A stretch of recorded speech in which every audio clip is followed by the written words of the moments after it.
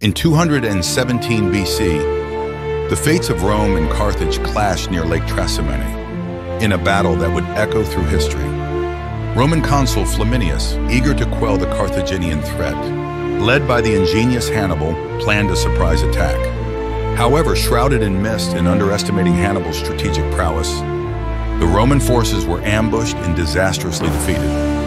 This battle not only showcased Hannibal's military genius, but also served as a stark reminder of the dangers of overconfidence to Rome. The Trasimene conflict remains a pivotal lesson in warfare, symbolizing the unpredictable nature of battle and the importance of humility in leadership.